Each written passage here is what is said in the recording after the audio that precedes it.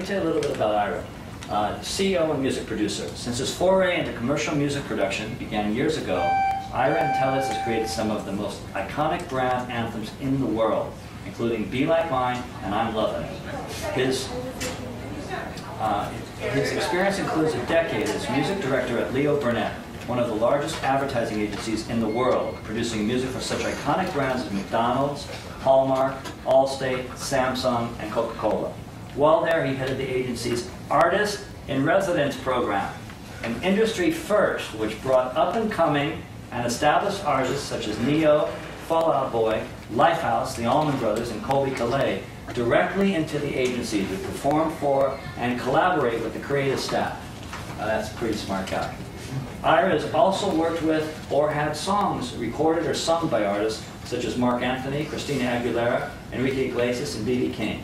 He's the co-owner and music director of Jira Productions. And Jira Productions is a full-service audio post-production music house based in Chicago. Sorry.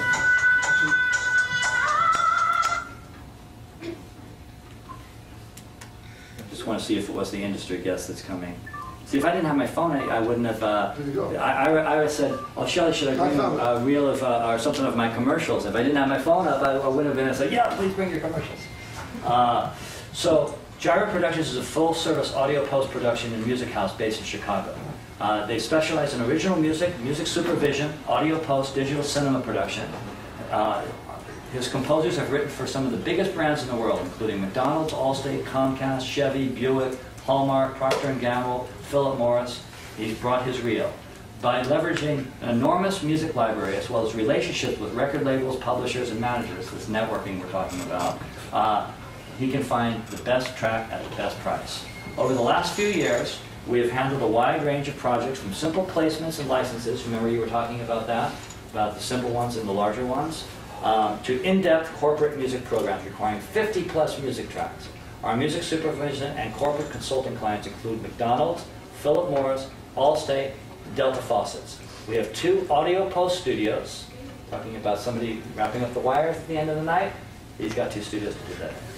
We have 2 audio post studios located in downtown Chicago. Both are 5.1 surround capable and can contain state-of-the-art equipment, talented engineers, and video games. Say hi again to Ira.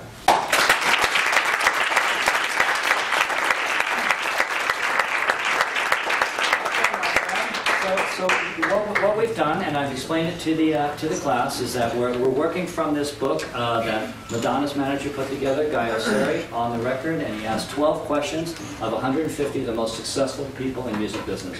It doesn't matter of all the people when I took the temperature of the room of who's the writer, who's the producer, who's the engineer. Everybody's in here, so you can get your Chris Blackwell, you've got our artists, Lenny Kravitz, in each category, Puffy. It doesn't matter what your discipline is. Somebody is in here for your flavor. So I suggest you pick up this book. But we're going to do the exact same thing here. And so I'm going to do a little bit of interviewing with you, okay, Ira? And I sent you those 12 questions. Yeah, so and I looked them over, but not recently. No problem. I'm sure we're going to get it done.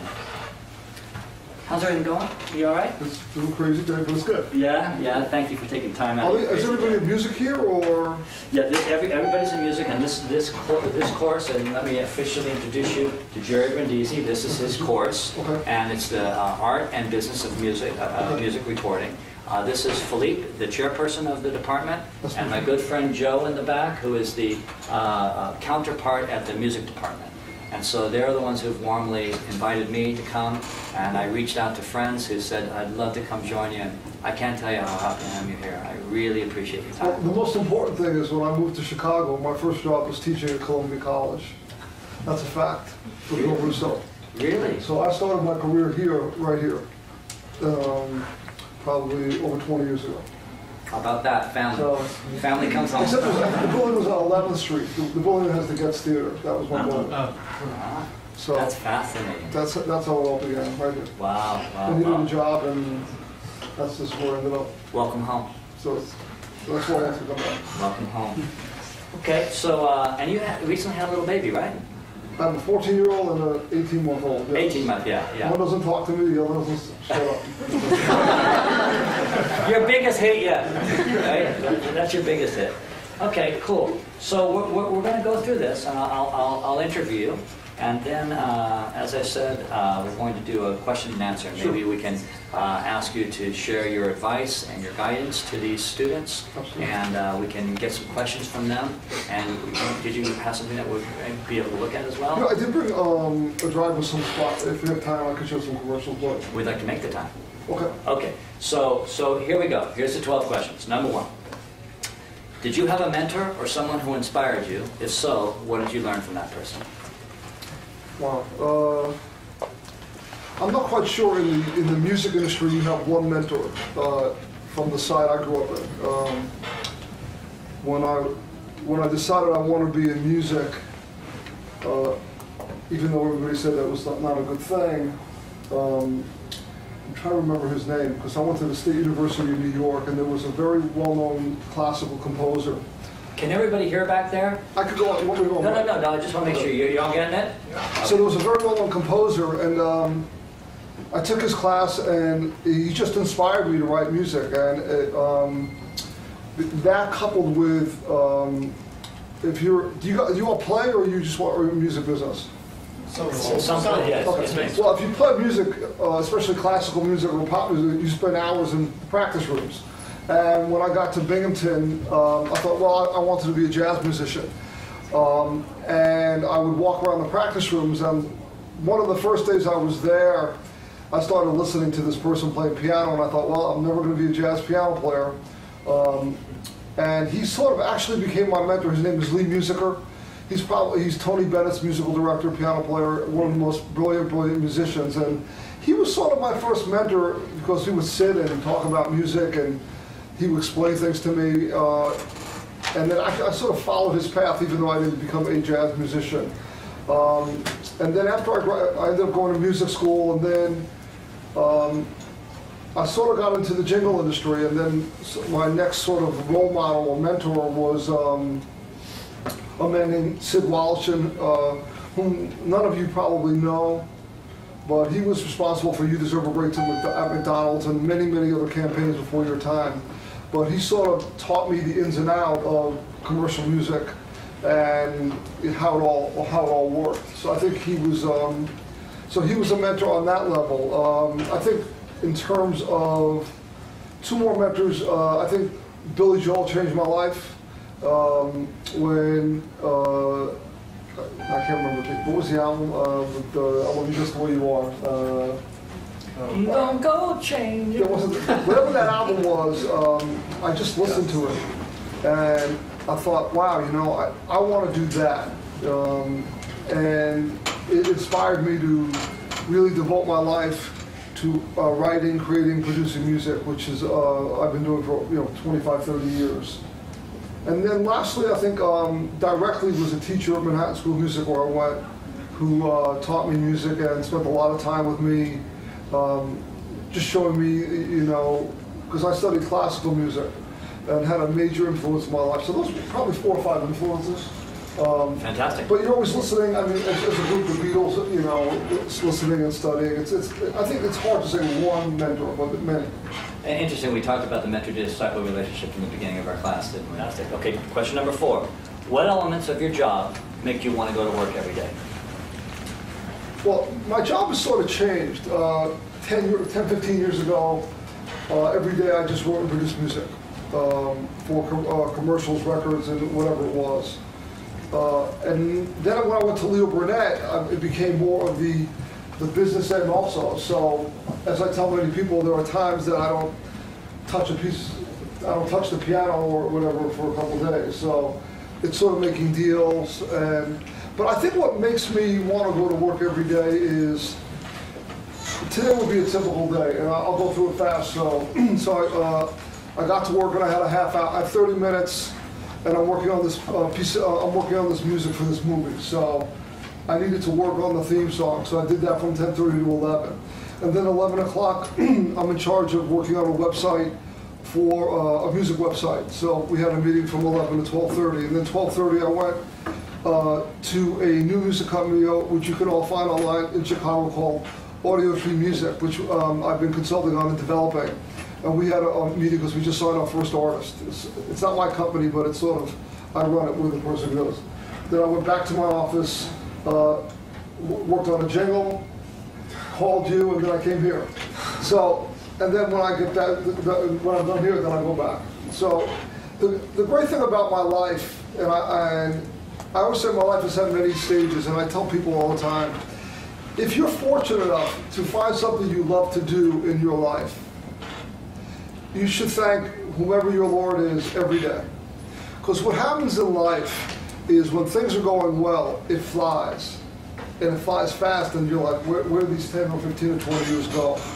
And I've had many of those in my life where I'm like, what happened? It's gone. So where I'm at right now, I think I might enjoy it a little more, because there's not a day that goes by that I don't really appreciate every moment of the day. And when I go to sleep at night, I'm like, wow, that was a great day. And I really, I don't take it for granted, and I just appreciate it more than I think I did when I had a lot earlier success. Sounds like Ira wrote my address, doesn't it? We talked about these things a little bit earlier. Okay, that's really beautiful. It's great that you feel that. I feel that too. I really understand. Last question on this set is, it doesn't have to be 10 things. What 10 things could be helpful to someone breaking into the business? So it doesn't have to be 10. What 5 or 6 or 10 or whatever, if you can do 10, things could be helpful to our Columbia students breaking into the business? Well, take it from the top.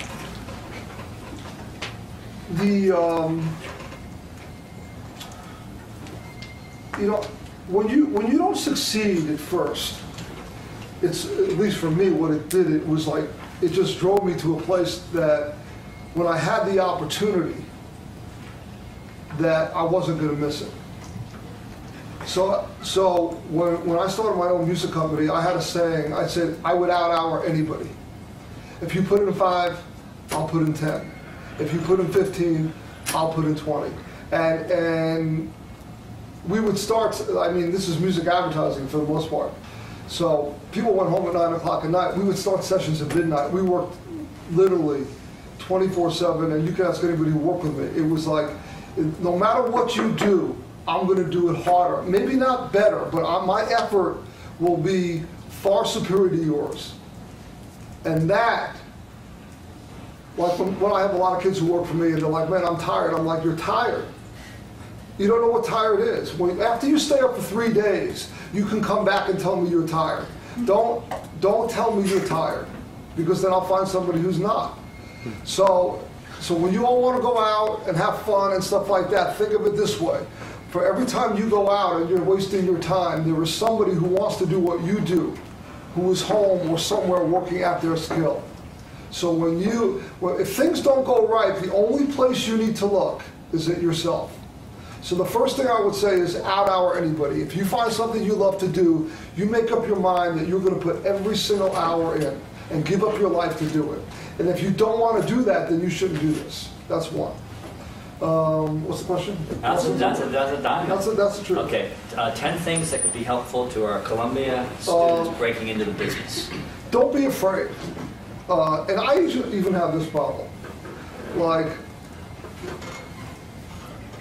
if you need to call, some people are like, well, I don't want to call. My daughter does that all the time because with the texting thing. I'm like, call, pick up the phone and call.